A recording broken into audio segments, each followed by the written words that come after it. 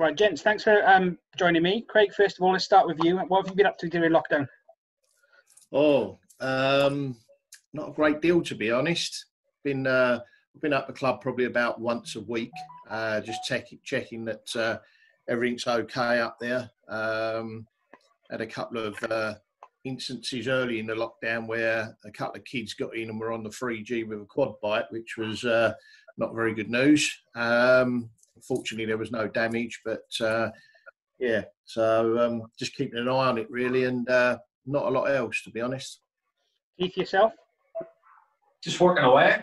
Like I said to you earlier, nothing's really changed for me in terms of Royal Mail since they put us into being key workers. We have literally never been as busy now as we've ever been. It's like in my office at the minute, it's like Christmas for the last 5 weeks. We've been inundated with packets, but we can only do what we can do on a daily basis. But yeah, it's been really busy for me. And yourself and family all okay? All okay. You know, my mum and dad's obviously back in Northern Ireland, and my boys were, they've been furloughed. But yeah, everybody, fingers crossed, everybody's good. You know, I hope it stays that way. And Craig, yourself? Yeah, family's okay. I lost my aunt last weekend, unfortunately. She'd been poorly for a little while, but unfortunately, due to the frustrations, the death certificate's got COVID on it, which really pisses me off, quite frankly, because she didn't have COVID. Full stop. She was tested. She was put in hospital 2.5 weeks ago. She was in a care home before that. And she was struggling with her breathing, and they took her in and they tested her, and she was negative. They tested her 4 days later, and she was negative. And they tested her again a third time, and she was in there, and she was negative. She didn't eat for 10 days. She was on a drip. She was a poor little frail lady, really. And I spoke to the sister last Friday evening, and she said, yeah, unfortunately, she's sleeping. We're just waiting for her to pass naturally, sort of thing. But you do know she's got COVID. And I said, well, the last test, the third test only a few days ago, came back negative. What do you mean she's got COVID? And she said, well, the chest x-rays show that she's got it. So I said, well, you know, you've just told me she's asleep. She's not been on any breathing apparatus. She's not on any medication. She's not on no painkillers. Absolutely nothing. Just peacefully laying there waiting to pass. And she goes down as one of the COVID statistics, which, you know, from my point, you know, she needed to go anyway. She didn't have anybody, any family. She had dementia. She didn't have a life really, but you know, it's worrying that what is going on in this world as to, you know, when I said to the nurse, well, how can she have 3 negative tests and yet she's positive? And she said, well, the tests are not reliable.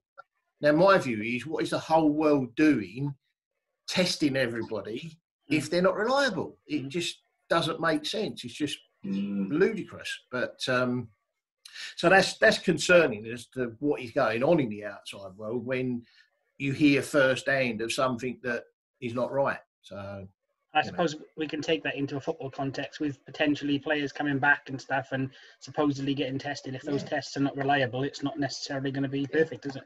Totally. And testing NHS workers, proving that they're negative so as they can go back to work when technically the tests are not reliable, they tell me, and they could be positive. So I don't know.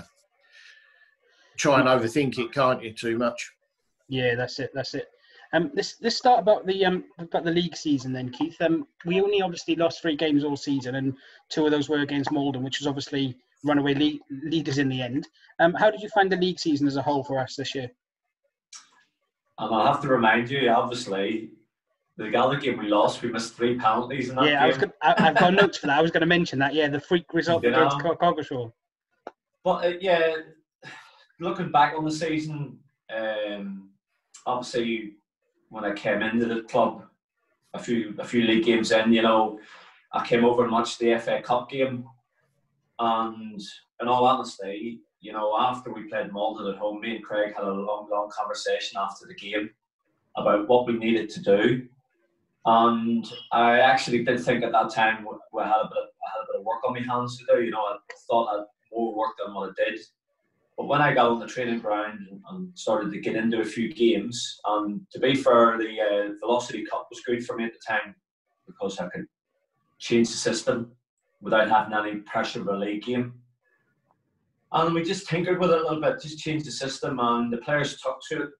And from then on in, you know, we started to really pick up a bit of momentum and a bit of confidence, you know, and that helps a lot for the players, just to have a little bit of confidence. And for me, it was enjoyable.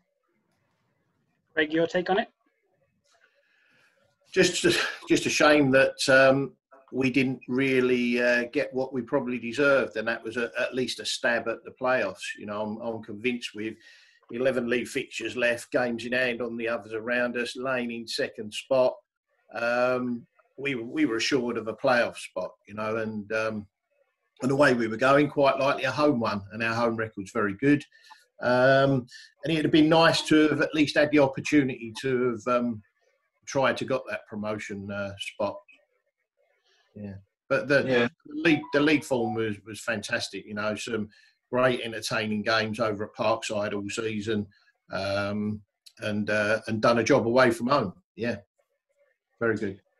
Yeah, I do believe as well that we would have had we had the crowd coming back into the grounds as well. I do believe we'd have had two playoff games, hopefully at home. That was the key to it. There'd have been two good gates, you know, or especially on if we'd have got to a playoff final, there'd have been a good crowd at Aveley, because the crowd started to pick up as well, you know. And I suppose it would have been an ideal date because that would have been a Friday night as well. So a lot of people would have been off work Saturdays maybe, so probably would have enticed even more in on that day. Well, not me. I'd have had to go to work Saturday morning, probably with a hangover. But yeah, it's all ifs and buts, isn't it? You know, and like Craig has touched on it, you know, the Rowland didn't actually go our way, you know, in terms of what we hoped for. So we have to start again. You know, we have to agree with what the league have done and just get on with next season and pick up and do better next season. You know, and that we have to take the positives, that's for sure. A lot of teams, obviously, when they have got the league and then they have a separate cup run, it can sort of have a detriment effect to the league. But I suppose our cup run did it this season? Do you know what? It was one of them for me because it was so many games. We played so many games in and around a certain period that we were struggling to fit league games in. Yeah. And especially at home, you know, we lost a lot of league games at home during that run. And then obviously in amongst that run, we played a lot of away games. And yeah, but it's well documented. Listen, we've spoken about it a lot this season, the cup run, you know, but I always said to the players that the cup was theirs to have a go at, but the league was mine. You know, the league, I'm judged on where we are in the league. The cup run was for the players. I think I remember going back to a conversation at East Grinstead where you said you just wanted to win that game just to get a cup win for the club. I suppose at that moment no one would have thought we would have gone as far as we did. Yeah, do you know, it was a bit of a, we had to go to East Grinstead during the week. We were driving there and we got the minibus there, and I was more concerned that it was players were going to get lost or get late because of the travelling on our own to get to East Grinstead. It's not the easiest place to get to. And when I walked in the changing room, everybody was there. Every single player was there. They were all on the pitch. We were actually the ones who were late, due to Craig. And so, yeah, for me, the East Grinstead game was the one that was the pressure for me. And then after that, I did feel that when we drew Bowers, people forget about that game as well. I did feel that I needed to get through that one as well. You know, I wanted to win two at least to get. And in the Bowers game, people forget that game, how well we played with 10 men.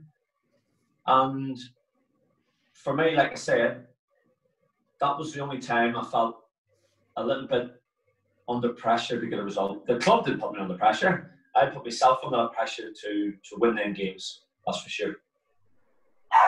Craig, what was the run like for the club as a whole? Obviously, great from a financial perspective. We got more prize money there than we've done ever, I believe, in any FA Cup competition. Shame it wasn't the FA Cup, because I think we'd have had about 6 times the amount. But all very nice, and obviously with the circumstances we're in at the moment,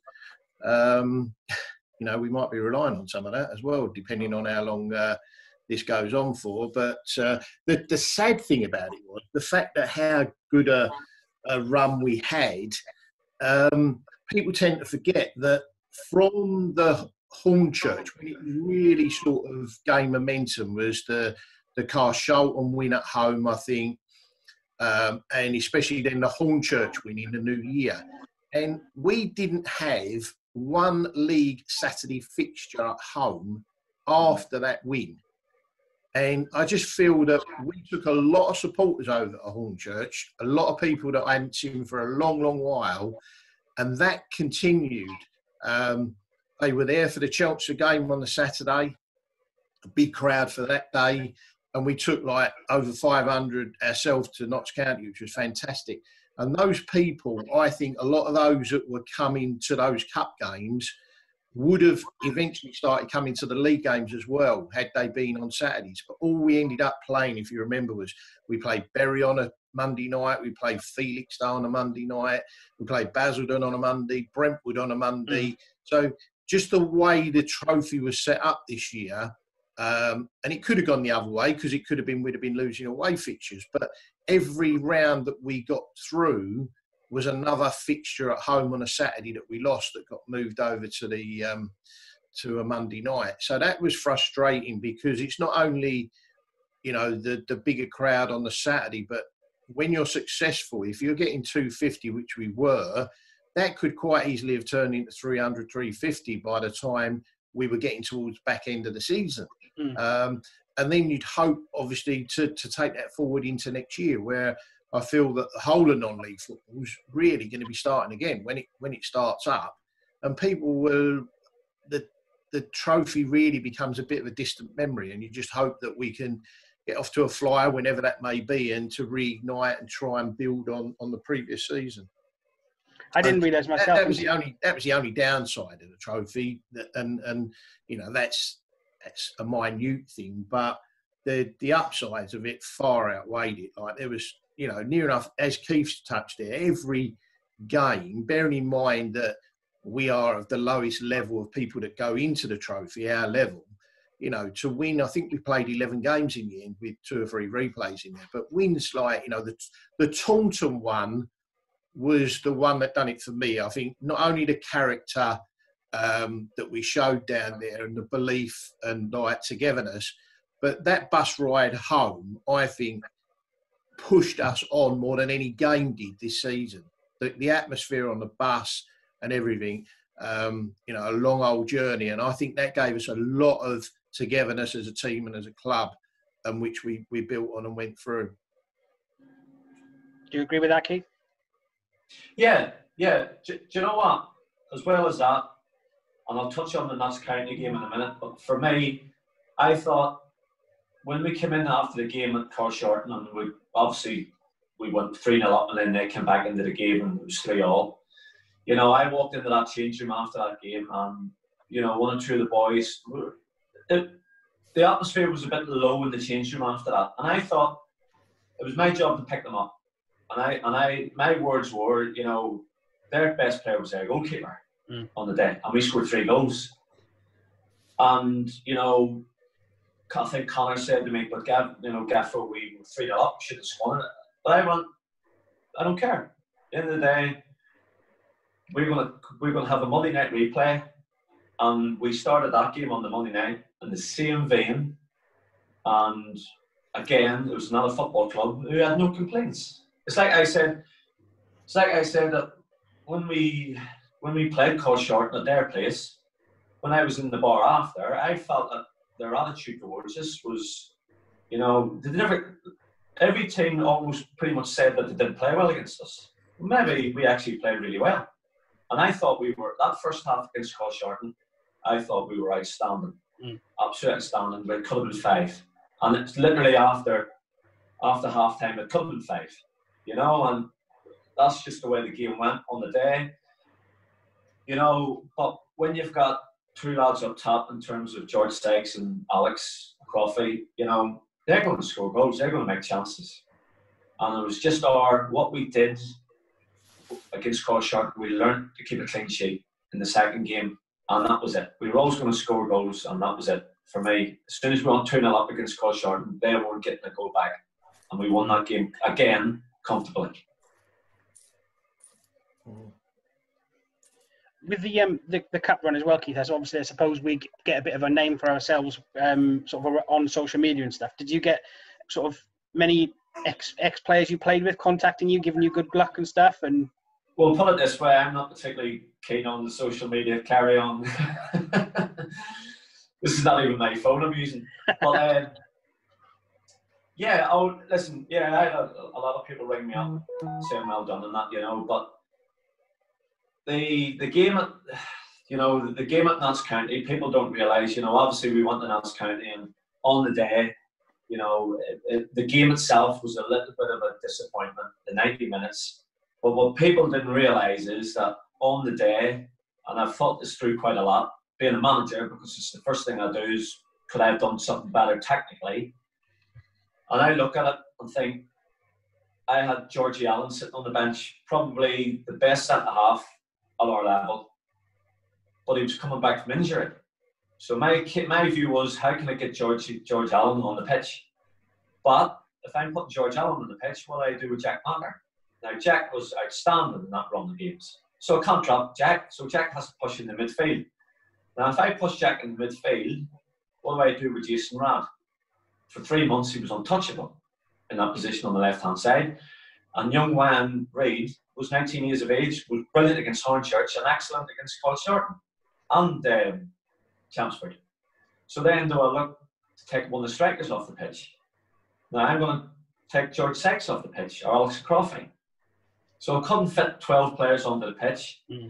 So I literally I sort of took that defeat on the chin, because if I'd have had to change it technically, I'd have had to take one of them players off that pitch. Now, probably Craig would be the same thing as me. That would have been very harsh on them 11 players. Very harsh.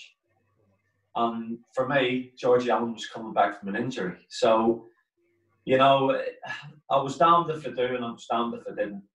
And I do sometimes think that if I'd have changed it and been a bit more ruthless in that game, we mightn't have lost as heavily as we did. But you know what? I couldn't have done it to one of them players who'd done that for over 9 or 10 games for me. I couldn't have done it. You know? No, that's it. I agree. Looking, obviously going on towards next season, whenever that's going to start. Well, obviously there's been a couple of additions. We've John Coventry coming in to help with the backroom staff, and obviously we've got a new kit man as well. How did that all come about with John, first of all? I'll just say it was actually Craig who spoke to me about John, and I've known John for 15 seasons now, I think it is. You know, John wanted to be involved, and from my point of view, Craig and me thought it was a complete no-brainer. And I'll hand this one over to Craig now, but obviously I'll have a chat about it after again. But yeah, it was Craig sort of spoke to me about it, and I thought it was a no-brainer, really, basically. Craig? Yeah, I think, you know, when Keith came in, he brought Joe Keith in as number 2 with George and Jack, part of the management team. And then Joe left after probably about 3 weeks or so, and we went with it. Keith said like he didn't feel that it was necessarily anybody out there that fitted what he wanted to bring in at the time. Obviously, I've known John a long while through football, like most people have in the area, and I knew that he'd come away from East Thurrock and been chatting with him at the bar, because he's quite a regular over at Parkside for our games and all games. And got the feeling that there was unfinished business with him, that he wasn't going to like literally retire. So I sowed the seed with Keith and suggested, did we feel that another member of the management team was required to give us another little push and take us forward. Keith was like quite happy. Like I suggested John. I said I didn't know obviously if he was up for that, but you know, and Keith was very keen to pursue it. So we set a meeting up and the three of us had a chat. And it went well. And John, to his credit, he didn't jump in. He'd had other offers as well. He didn't jump in and accept it straight away. He wanted time to think, which, you know, you respect him for doing that, because then you'd like to think you make the right decision if you take your time. And we left him, and after a couple of weeks, he gave us a call and accepted it. And now, you know, I'm sure like everybody else, Keith, John, a whole of the management team and everybody, fans alike, are just itching and can't wait to get going again. I suppose, Keith, John brings a yellow pages of contact in Essex football as well, so that'll be good for us as well. Yeah, listen, he knows Essex football through and through. You know, for me, it was never a case of, listen, I work with the two boys, Jack and George, you know, and they're great lads, and they're learning the game, and they know they're learning the game. So from my point of view, I spoke to them about it as well. And like I said to John at the time when we had, there's no role, there's no title. You know, obviously I'm manager of the football club, but at the same time, I just said to John, it's like I said to Joe Keefe at the same time as well, you know, I'll give you can take a training sessions, you can, you know, I'm always up for taking advice at any point, and I'll speak to anybody about that. But I just thought, I just said to John, you know, don't overthink it. You know, he didn't want to take a role at a football club where he was going to be sent out every Saturday to watch a game of football or watch players. He still wanted to be involved on the Saturday because it's in our blood. And from my point of view, I just said to him, listen, you'll be on the sideline with me every Saturday, along with Jack and George, and I never put any emphasis on it's all about me, as you well know. So from my point of view, I'm a great believer in we're all off the same page in terms of, you know, the players are very focused on where the vocal point's coming from. That's as good as it gets, really, for me, you know. And the players know John, you know, and he's a great lad and he's a football man. So from my point of view, it was a complete no-brainer to turn around and try and get John on board with us, because it was probably maybe a bit harder for him to maybe think about coming in as in a coaching role because he'd been a manager for so long. But I just said to him, listen, come and enjoy it. It's like I said to Joe with me at the time, and I've said this to the two boys, and I said it on a regular basis to them, are you enjoying it? Because that's the whole thing. And that's one thing I've learned over the last X amount of years now being a manager, that if you don't enjoy it, if you're winning games of football and you've got a good group around you, you enjoy it. And to be fair to that group I've got in the changing room, they're a great bunch. They really are. And I couldn't overemphasize that enough to John when I was saying, you know, about obviously the facility sells itself, the ground sells itself. But from my point of view, I was selling it to John, the point that changing room I've got with them lads, and that changing room, they're a good bunch. Probably along with probably a few seasons in Braintree, probably as good a group as I've had in terms of camaraderie and how well they get on together. And to be fair, how hard they work, you know, as well. And they're always up, they're keen to learn and listen as well. And that was the key point to it. Yeah, and they all seem to be more of a family than teammates as well, which is quite good. They all get on, and it's. Well, the funny thing is, on a Thursday night, I'm one of the first to leave because I get a Chinese at 9 o'clock. So I think the important thing there. I think the important thing is as well to stress that he's, you know, John, I picked up on straight away. You said he's obviously got a plethora of numbers in his little book sort of thing, and that's not something that we're looking to do as a football club at all. We've got what is a very good squad of players there, and probably needs one or two bits tinkering around, Keith, to maybe take it to the next level. That's the whole idea. There's certainly not going to be, how I see it, wholesale changes on the playing side whatsoever. No. Listen, Craig, it's like we've spoke about many a time. I'm not the type of person that goes out and works for 50 players a season. Yeah. I felt when I came into the club, we needed a centre forward. One thing I picked up on more than anything watching that FA Cup game is that I couldn't work out where Alex was playing. Was he playing to the side of the pitch or was he up front? And the one thing I'd done straight away was try and get Alex through the middle of the pitch. But he needed somebody to work with him. And George Sykes was a fantastic foil for him. Absolutely. The two of them, probably the best two strikers in the league. They're unplayable at times. But the thing what I found was as well, obviously I listened to people's opinions, like I mean, you spoke a lot in length after the Malden game at home when we lost 2-1. But I thought I'd go with it. I thought I'd give Jack Macker a run at it. Funny enough, Jack got in at right back to start with, and Harry Gibbs, and how well Harry stepped up to the plate when Georgie Allen got injured. So from my point of view, I've never worked with 40 odd players a season. It's not me. In fact, Craig was probably more of the thinking that I needed to go and get more players towards the end, where I was thinking, this group will do me fine. Yeah. But we are not, I'm not the type of manager, and I do believe that if you bring continuity and you do work with players and they enjoy working with you, they won't want to go anywhere. No. And I think I've got a group at the ground, and I hope I've got a group of players, a key group of players of 14 or 15 that wouldn't go anywhere, because we're in our league with the go-to that's not as good as what we are, you know. Yeah, and then Craig, the addition obviously off the pitch with Ricky coming in to replace Terry with the kit stuff.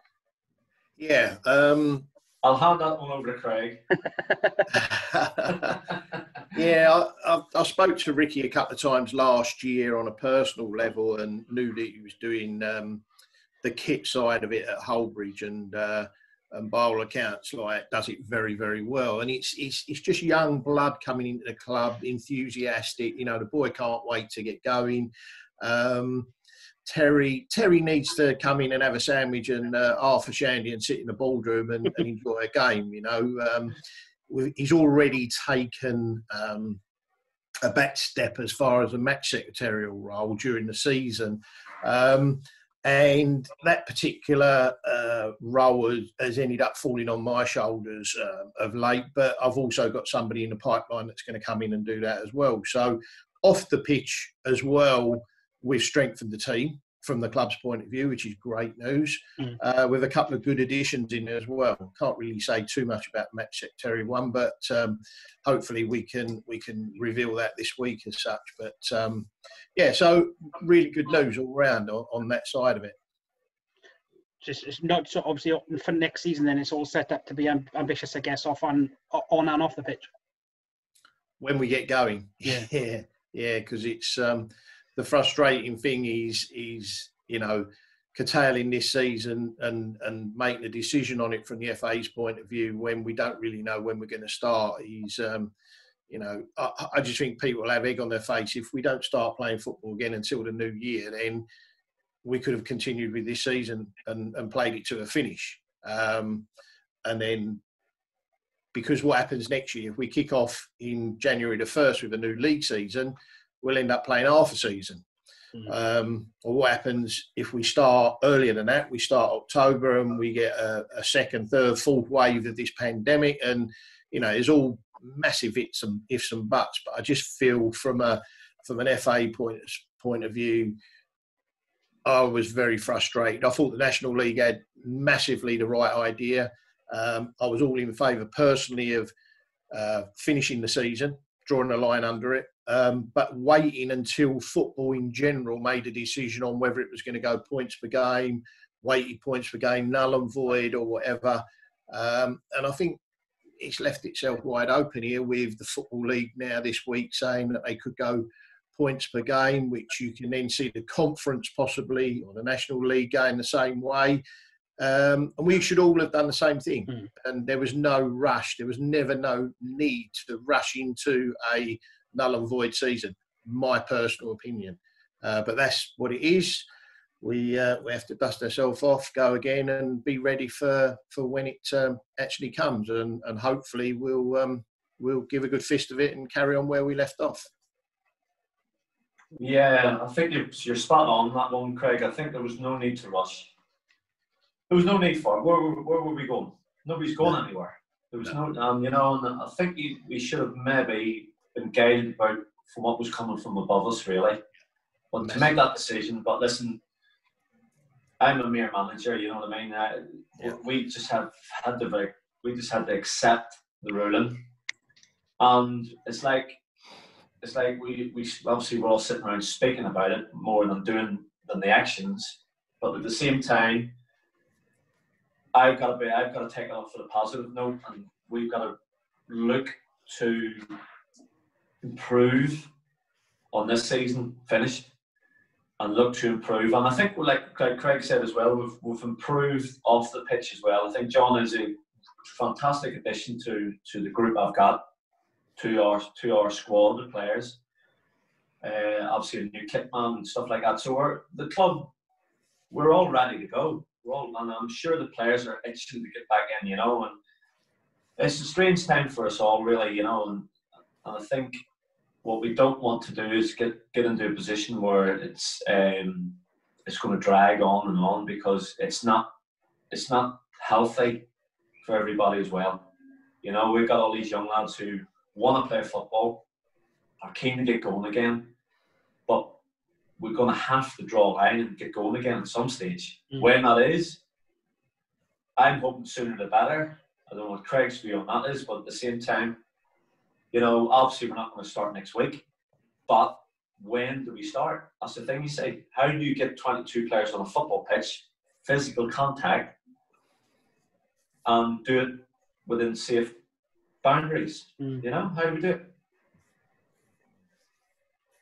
They're starting back in Germany today as well, aren't they? So I don't know how that's all going to go, because the Bundesliga. It's on now, isn't it? Yeah, that'll be interesting. I know it's behind closed doors, but like I said, from my point of view, we can sit now and reminisce all we want about last season and how great it was, and I was pleased as punch when I got the job. And the funny thing is, we can all look back on the cup run for years to come, because for me, like I said, I felt Notts County for me was the hardest one of that, because I knew I was going to have to take that result on the chin. I knew on the way up there, I knew before the game kicked off, but we tried to be as positive as we could.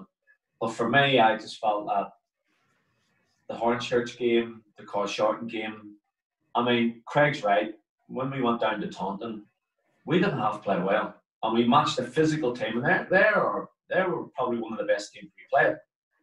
They were well organised, fantastic centre forward, and Jack Macker and Harry Gibbs never gave him a kick hardly. After we sorted out the aerial duels with him. But for me, as a person and as a manager, I kept saying to Craig, and Graham, because obviously Graham as well, I kept saying, if we get through this round, what a fantastic achievement. If we get to the last 16, what a fantastic achievement. If we get to the last 8, well, it's history making. So from a personal point of view, an achievement, it's a massive achievement for myself. And, at that, in the same breath, we all have people behind us, like I've got Monica and my 2 boys. Like, Monica knows them players inside out. Because when I come home on a Saturday night, she's known who's tackled, who's done it. But sometimes she actually talks me around. She does. She gives me fantastic advice, and I'm sure Craig gets that off Lynn as well. We have to have somebody to bounce stuff off, and like I said, I give Monica a special mention, and my 2 boys as well. My 2 boys stood behind the dugout against Hornchurch, stood behind the dugout against Chelmsford, and them 3 people were the first 3 people I looked for after the game finished, the final whistle. You know, my 2 boys and Monica, because there was probably nobody more pleased for me than them 3. You know, it was really, I was really proud. The Hornchurch game, and I'm sure Craig was really proud of that day as well. You know, but I did think. I think there was tears, Craig, wasn't there? That was quite satisfying. I was a little bit concerned with Chelmsford that it was going to turn into the Lord Mayor show. That it was a big gate. It was a fantastic afternoon. The sun was out, and I was watching the players warm up, and I pulled them in and said, "Listen, boys, you can win this against Chelmsford. We can win it against Chelmsford. I don't think they set up well enough against us, and I just felt that we could win it, but they had to focus on the game. Don't worry about what's going on around you or who's in the ground watching you. Focus on the game. It's a one-off game, and we could win it." You know, like I said to them, all the free hits had run out by then. We were in it. We were in it to win it that day at home against Chelmsford. But like I said, from a personal note, I'll hand over to Craig. But from a personal note, I just felt that the Hornchurch game, you know, and Chelmsford, for me, was 2 against local rivals that we stood up, and on the 2 games, we were the best team by far. You know, in 2 very different games of football. Craig? I think the pleasing thing of the trophy run for me was playing teams such as the Tauntons and the Notts counties, to go to places like that and to get the respect from those particular clubs and their fans is huge. Absolutely. You know, and it's put our football club, our little football club, firmly on the map. When, you know, fair play to Taunton, their management team, 3 of them, I believe it was, done the interview afterwards, and every one of them was extremely gracious in defeat, you know, gave us full credit, etc.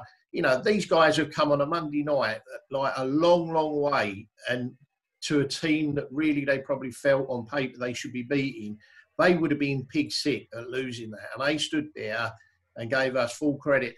And ever since then, the Taunton fans have been fantastic. They followed us all the way through. They still sort of comment on tweets and all sorts on social media.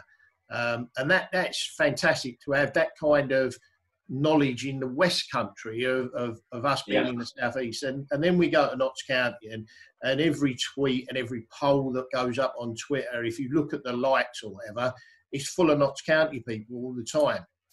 And what those people, who are obviously very good football people and can acknowledge things, the fact that they stood there, and yes, it's easy because they've beaten us and they're into the semi-final of the trophy, but the standing ovation from the main stand, which I didn't see like everybody else until Steve Beaufort actually put that up sort of a day or 2 later, was incredible. And like, you know, that still brings hairs on the back of my neck now to this day. When you watch it, it's like, you know, you can't repeat those sort of things. You got to live for those sort of days. Yeah, totally agree. And then I suppose the last bit for us then is just going forward in regards to off the pitch. We saw sort of fans and the noise and stuff get a bit more as the season went on. What things are you expecting from that side of things for the new year? Like, what things would you like, or what initiatives would you like to bring in to try and drive up the success, I suppose? Well, I think initiatives is you know, we're always open for people coming up with ideas, etc. But this is a longer break than we've ever had before.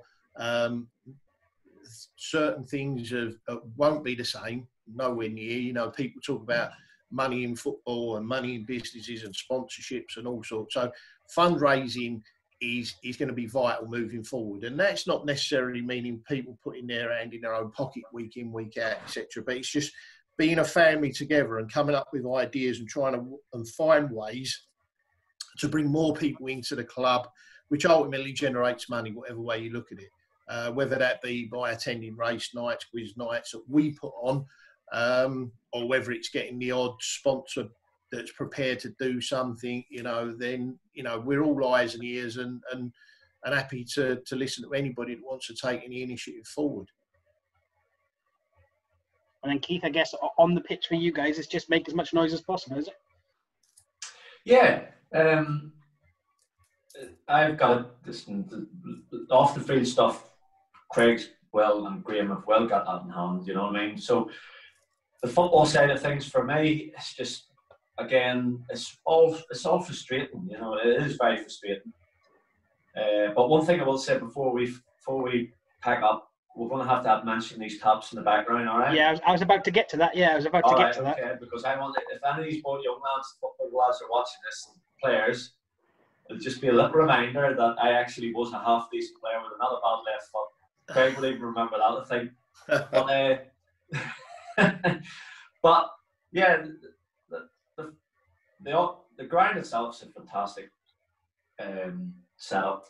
It's just that it needs that maybe a little bit of a personal touch in the changing rooms and stuff. But it's very difficult when you ground share with other people because you don't want stuff damaged and stuff like that, you know, at the same time. But from my point of view, it's just about getting back into the football. As soon as we start talking about coming back in, this is when I start talking to the players again. You know, it's a real unique position we're in, and it's not in any way good.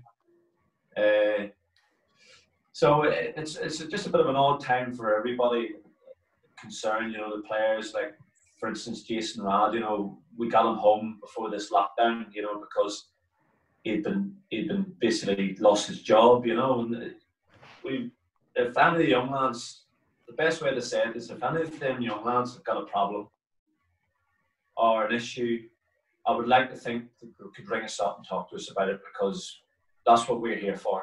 You know, we're older people, we've been around, and if, you know, everybody keeps talking about the mental health side of this thing, the mental side of this issue, this pandemic, could be a big thing in the end for the younger people. So from my point of view, if any of young lads have an issue or a problem, there would be, I would hope they would like to pick the phone up to me, you know, because I would listen to them. Yeah, so it's a big from thing. that point of view, it's a big thing, not necessarily in sporting, just in life at the minute, isn't it?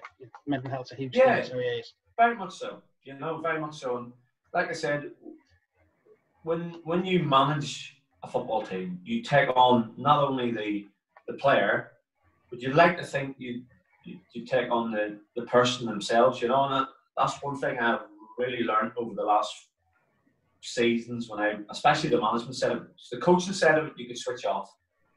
But when I went into the management side of it, you almost become like a psychiatrist of times for players, knowing when they're coming through the door what type of mentality they're in. So you almost try and read people, you know, as a person. And like I said, and then when you go home, you have to bounce off people. You know, that's what I was saying about I can't give Monica enough credit for what she does for me. And the two boys are the same, because I have to sound off the odd time, and if nobody listens to me, where do I go with my problems with the football side of things, you know? Yeah. Because it doesn't all go swimmingly, you know what I mean? There is times when, you know, being a football manager can be you're on your own, you know, but like I said, there's been less of it as this season, you know. That group of players, I always say this in football, that group of players have never given me a sleepless night. You know what I mean? And I've never had to pick a phone call up and the player's been in trouble away from football. They're a good group. So they deserve credit as well for what the players deserve credit for what we've done this season. You know, and I can't give them enough credit, to be fair. Right, let's touch on the shirts then. One thing before Keith says that. Yeah. We'll leave that for Keith's big finale shirt. He's one thing you said about initiatives, etc. is one thing that we did start to get going towards the end before the lockdown was little working parties and stuff like that. What I would say is, if there's anybody out there, please, that has got a couple of hours to spend, it does need a bit of TLC up there at the moment, because where the paths are not being walked on, etc., the weeds are starting to come through, etc. So a social distance working party would be great at some point in the near future. Why not? You get out in the fresh air as well, then, didn't you? As well. Exactly. Yeah. Right. So I'm gonna end with you're not gonna get Jerry to pour a few pints, Craig, are you? Haven't got any pints, mate. everything's drained down, and sadly, got a few bottles going, but a few bottle beers. Yeah. So if we touch on the shirts then, Keith. Yeah, I'll do it just 2 seconds. Bear with me. I'll also get something else. Hang on. Don't go anywhere.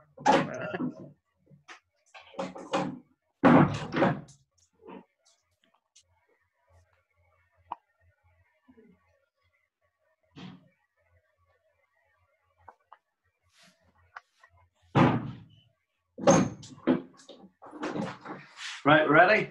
Yeah. I'm back in the room. Right, ready? Where's Craig? I'll just put me tussle out of the way. Can you see it? We never used to get individual caps, we got seasons. 1967 to 68. No, 97, 98. It's upside down. So last week and a couple of weeks ago, I was doing a chat with some of the players, and one of the questions that come up was, who's the best player that you've seen play live? So Craig, you can have that question, but Keith, who's the best player you've played against? Best player I've played against probably would be. I'll take this off now. It's doing me hair. Don't know. It's difficult. That's a real difficult one for me because obviously I had 4.5 seasons in the Premiership and 8 odd years with Northern Ireland. You know, you come up against so many players. You know, and my career was an average career in all honesty. You know, so for me, it was almost like people like Cantona and people like that. They had a presence about them. You know, you'd walk onto the pitch and you knew you were going to be in for a hard afternoon with these type of players because not only were they exceptional talents, but they were also like the present. They were big lumps as well. You know, there were lads you'd go up against and think, you know, fantastic players, but they had that something special about them. You know. But I will tell you one story. I will tell you one story before we leave. And this will be on my gravestone. That George Best knew my name. I played in Billy Bingham's testimonial against Newcastle over at Windsor Park, full house. George comes up the track at half time, and I'm playing left back for Northern Ireland against Newcastle, Kevin Keegan's Newcastle. So it was pre-season. So George has come up the track, and he was back in the day. This was when he was quite healthy, you know. And so he comes onto the pitch and he comes straight over to me, and I'm thinking, what's he doing? What's George doing? So he comes straight over to me, hugs me, and goes, "How you doing, Keith? You all right?" And after that, that was me. We went into the bar after, and my dad was at the bar. So I went straight up to my dad and said, "Dad, you know George Who did he Best think you was, Keith? Sorry? Who did he think you were? Oh, yeah, that's enough. So don't be stealing my thunder, Craig. So he literally, so I walked into the bar and said to my dad, you know, George Best knew my name. And I went, no, my dad was like that. So what? And I was like, no, Dad, seriously, George Best knows my name. So that, when we talk about players, when you talk to different generations about players, I mean, Craig's will probably harp on about Stanley Matthews at the minute. When we talk about players, we talk about our generation. So when I used to talk to, say, Howie Redknapp about a player, he said to me the best player he ever seen live was George Best. And pretty much all that era I spoke to about who was the best player you played against, it was always George Best. You know, because he was world class. But my era, you know, that type of player I was up against was like the Zolas, the Cantonas, you know, some very good English players in there as well, you know, really good players from my era. That when we talk about the game today, they would easily fit it into the modern game by a shadow of a doubt. I mean, Craig, you look at, I mean, you've spoken numerous occasions about that Liverpool team in the late 70s and early 80s. What a team that was. You know, you're trying to tell me that, you know, Graham Souness or Terry McDermott wouldn't play in the modern game today? Yeah. You know? So what would it be for you then, Craig? Best player you've seen live? From yesteryear, so to speak, Graham Souness, who we just touched on, but the modern day Graham Souness, who I think just lifted it to another level from an all-round perspective, has to be Stevie G. And good player. And best live performance would probably be, only from an emotional point of view, last-minute winner against that man, or equaliser against that man's team down below at the Millennium Stadium in the FA Cup final. That just typified what he was all about. The amount of times, unfortunately, he played in a Liverpool team that was, without him, very average, and he made it into a decent team. Him and Carragher and one or two others, but ultimately him, to put him in today's team would be frightening, I think, that type of person. Yeah. I always thought he never got enough credit. Alonso, the boy playing offside, I thought he was a very good player, and when Liverpool sold him to Real Madrid, a club like Liverpool shouldn't be selling them type of players, at that time. No.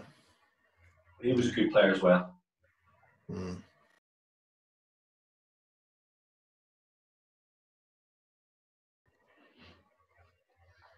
Okay, and then obviously you've got your Slavan shirt behind you, Keith, and your shirt as well. Yep. That top hour was against Turkey over in Galatasaray's ground. What an atmosphere that was that night. And Slavan, obviously, I never played against Croatia, but when I got back to the ground, when we got back into the training ground one day, Slavan said to me, "Oh, can I have one of your taps?" And I said, "Obviously, I'll swap you." So he got me that tap, brought it into training, he gave it to me. And I was always saying, "Oh, I'm going to go over the training ground and get Slavan to sign it," and he was manager. Typical me, didn't do it, couldn't be bothered. And then about a week before he got the sack, I was going to go over to it, not knowing that he got the sack, and then he got the sack. So I never got him to sign it for me, but it's a nice memento, It's like I've said to my boys, these little bits I've got just kind of reminds my two boys that actually I wasn't a bad player once, and it's nice to reminisce about the good stuff, especially going through this time. So I thought I'll stick a few of the tops up, so these young lads like Harry Gibbs and who's a Stato, he'd probably look that top up. But for these young lads, just a little reminder that actually the fellow he looks after wasn't a bad player. Here's Tim Breaker. Oh, that looks a decent cross. Rowland. Keith Rowland for West Ham in 22 minutes. Would you believe... From Johansson, though, he's given it away to Horlock. Michael Hughes. Rowland finds Lennon.